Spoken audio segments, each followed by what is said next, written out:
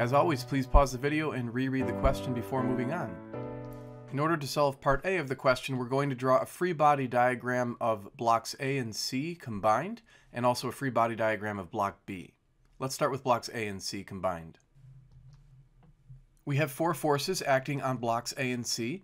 We have the tension pulling those blocks to the right, the static frictional force pointing in the opposite direction, the table pushing up on the blocks, which is known as the normal force, and then the force of gravity acting on both the blocks. We'll notice that we indicated AC for the force of gravity because that force will be a combination of the force of gravity on A and also the force of gravity on C. So more about that in just a moment. Let's draw the free body diagram for object B as well. There are only two forces acting on object B, the force of gravity pulling object B down and then the tension holding block B upward. Both blocks in part A are at rest, so we can apply Newton's second law, which of course is the net force equals the product of mass and acceleration, but because the blocks are both at rest, the acceleration is going to be 0. So the right side of this equation will be set equal to 0 in this case. And this is a condition known as equilibrium. Let's apply this formula first to block B. And since the only forces on block B are acting in the y direction, we can include a y subscript for the net force. The net force would be the positive directed tension because it's upward, and then the downward or negatively directed force of gravity acting on block B. Now, the force of gravity acting on block B was given to us as 22 newtons, so we can go ahead and fill that in.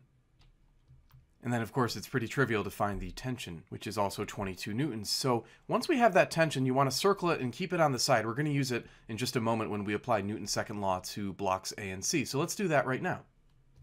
Once again, the sum of the forces is equal to 0 because blocks A and C are at rest. We're going to split this equation up into both the x and the y direction.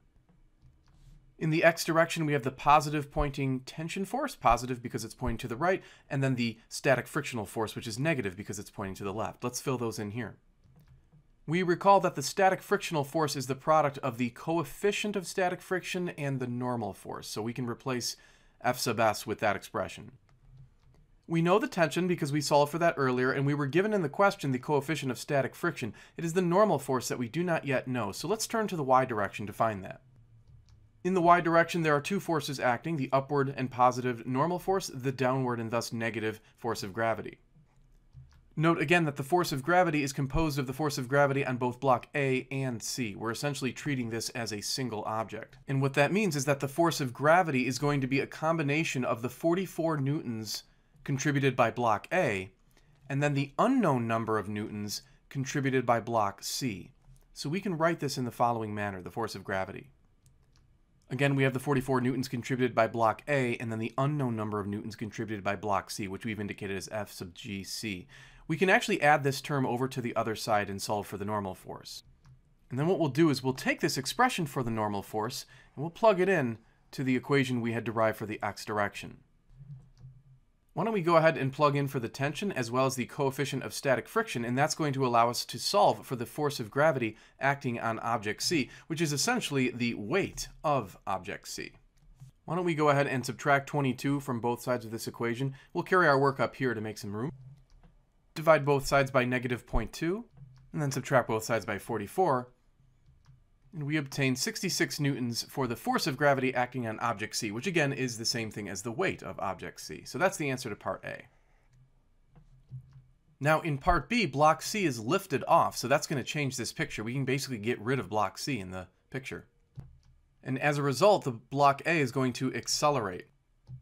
And in fact, block B also accelerates. So let's put the free body diagram back up for block B. So here we have the free body diagram for block B. For the other free body diagram, we have to take off the portion that says C right here. Remember that we have removed block C, so there's no longer a gravitational force acting on block C because it's not even present in the free body diagram, so we can make an adjustment there. Let's apply Newton's second law to object B.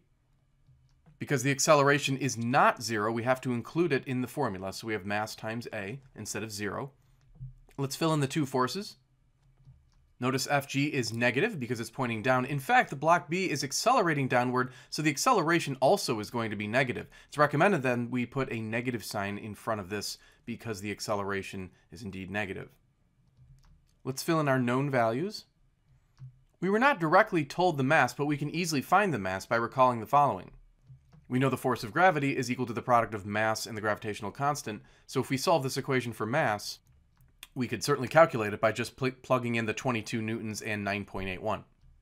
And that simplifies to 2.24 kilograms. So we can plug that in as the mass of object B. And we can solve this equation for tension by adding 22 to the other side. Let's hold on to this result for tension and move over to the other free body diagram. Applying Newton's second law, in the x direction, we have two forces, tension and this time it's the kinetic frictional force because we actually are sliding across the surface. So we have to replace that with F sub k. F sub k is the product of the coefficient of kinetic friction and normal force. So let's replace this term right here.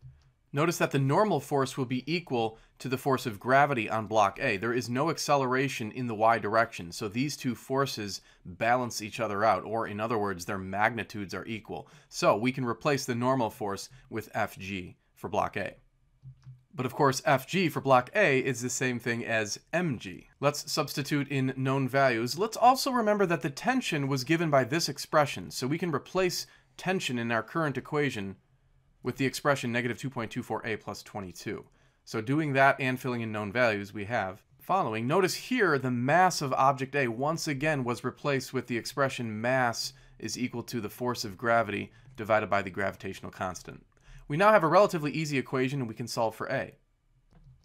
And when we do that, we get 2.3 meters per second squared. So that would be the acceleration of block A and also of block B. They accelerate together because they're connected by a continuous rope. So both objects technically are accelerating at a rate of 2.3 meters per second squared. If you have any questions about that last minute algebra there, let me know and I'd be happy to clarify.